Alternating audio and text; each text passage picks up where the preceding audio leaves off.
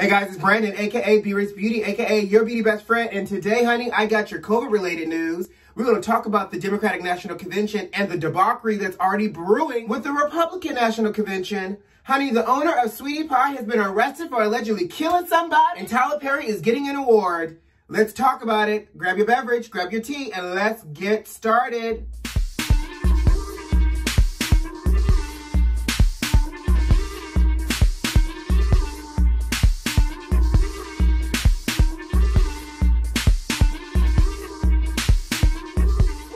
Chile, honey, Chile. Our COVID-related news is coming straight out of Wuhan, China.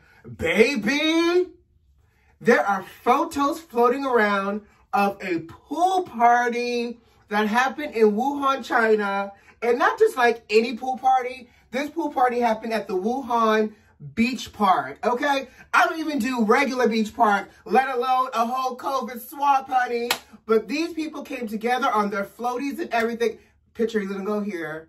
They came together on their floaties to celebrate life, I guess. They said, bump the corona, we moved past it. So guess what? We're gonna party like it's 2020 and our life depended on it. Catch it. And you know, good for them. We over here worrying about the Rona ducking and dodging it. And now they're over there being able to kind of resume life. Now, I'm not gonna talk anything bad because you got folks out here calling it the China flu and all other types of ignorant stuff.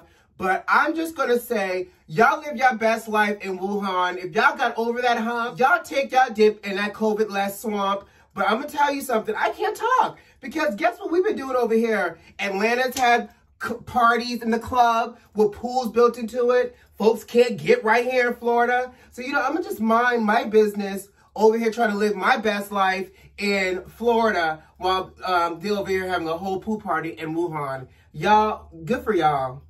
So can we talk?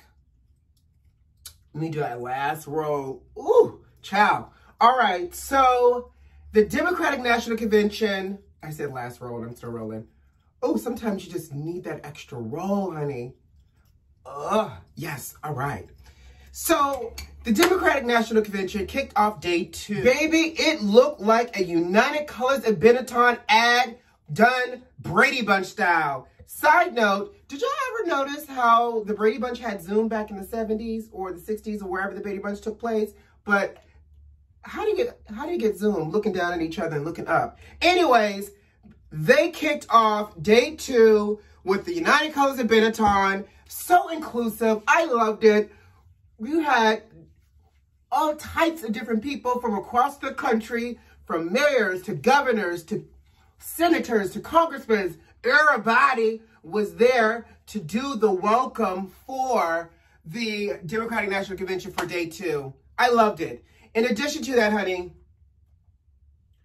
y'all see, they dusted off some oldies but goodies for the speeches last night. How did they get Colin Powell out of retirement? Listen, y'all, ever since Colin Powell retired, we don't even see Colin Powell. But Colin Powell came out of retirement talking about it, how we need Joe. Honey, as flawed as this man is, President Clinton gave us a good old speech talking about the Oval Office should be a command center, and currently it's a storm center. Baby, if that isn't more truth than anything else, hello somebody. And you know what I can really appreciate?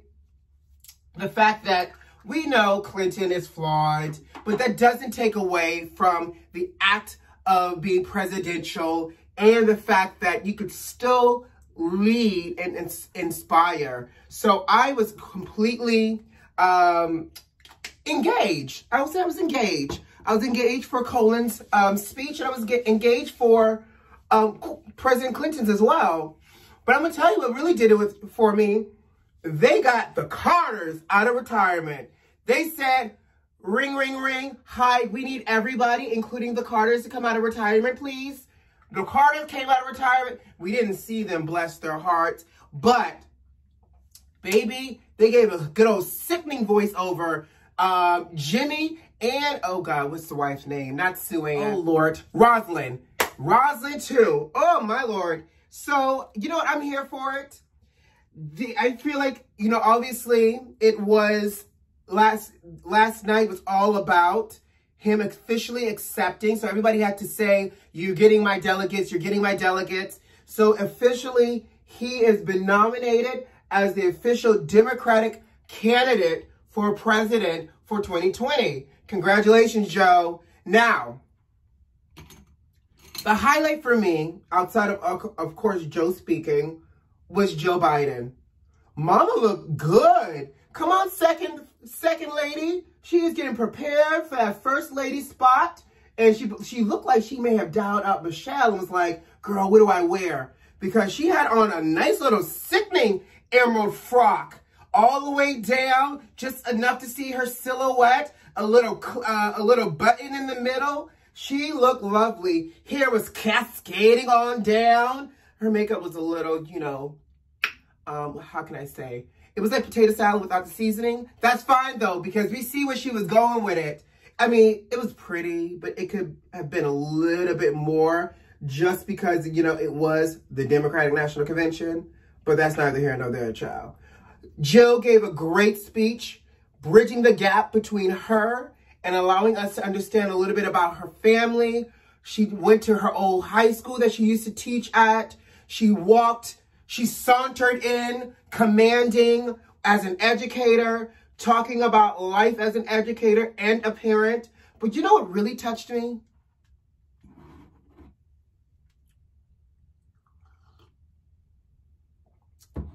The fact that she discussed that when Joe lost his first wife and his child, how when they met, he said to the other children, God sent us Jill and to help us. And I thought that was so sweet because, you know, that has to be, I can't imagine losing a child and a spouse at the same time, and to lose both. Oh, and then you meet a person that you fall in love with, and you know they've had that hurt, and you're feeling a gap now. Oh, my Lord. Anyway, so Jill, I'm looking forward to it. I am looking forward to our new First Lady, because unlike the current First Lady, Jill could actually put a sentence together and not, like, plagiarize it. There you go. Child, but let's talk about this debauchery that's brewing for the Republican National Convention that takes place next week. I don't know if y'all going to watch. I feel like I have to watch just so I can report the tea. But baby, did y'all hear that they have invited Karen and the Ken? You know, the two, Mark and Patricia McCloskey, that was arrested for an unlawful use of a firearm against the Black Lives Matter protesters. Yeah, those two that had the guns in their driveway as Black Lives Matter protesters walked down the street. Yeah, those two. Child, they have been invited to speak at the Republican National Convention. Now, if that ain't some tomfoolery, I don't know what is. And I'm just going to leave it like that. Speaking of tomfoolery, y'all watch Sweetie Pie? It's a little show that used to come on OWN. I don't know if it still come on or not. But baby, let me look at y'all real quick. Baby, the owner, Tim Norman, has been arrested. Get this, arrested for allegedly conspiring to commit a murder for hire. Who is he murdering? I'm so glad you asked. His nephew. His nephew, Andre Montgomery, was murdered at the age of 21. And child, the tea is, if this is not some how to get away with murder stuff, and this is not even like how to get away with murder. This is like bad how to get away with murder. Where is Annalise Keating? Obviously, he didn't watch all of How to Get Away with Murder if he was trying to do something this horrible. But anyway, so he, after his nephew was murdered, tried to collect on the insurance policy that he had taken out on his nephew 2 years prior to his nephew's death of $450,000. And he tried to collect more than once. And when the insurance company wasn't paying out, the feds got a little whiff of tomfoolery. And now, honey, he's been arrested. Him and some other accomplices, not worth remembering their names. But yes, God, honey, I don't know. This is how do you even recover from that? Like, how do you show up at the family reunion. You can never show back up to the family reunion. That's like on period. Like, you could never show up to a family reunion. You could never show up to somebody's funeral. Like, you could... It's crazy to me. What's next? Oh.